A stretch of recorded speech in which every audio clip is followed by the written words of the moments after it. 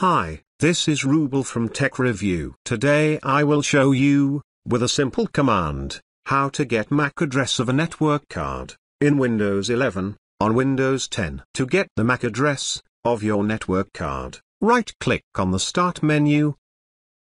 Click on Windows Terminal Admin.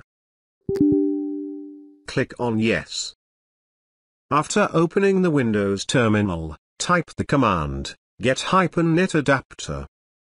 Press Enter. This command will show you the basic properties of all the network adapters available on your Windows 10 or 11 PC. You will find the MAC address in the MAC address column. The getmac command shows the MAC addresses of all network adapters, including disabled ones. Thanks for watching this video. Hope you like this. Please do subscribe to my channel. Also give a like please. Take care.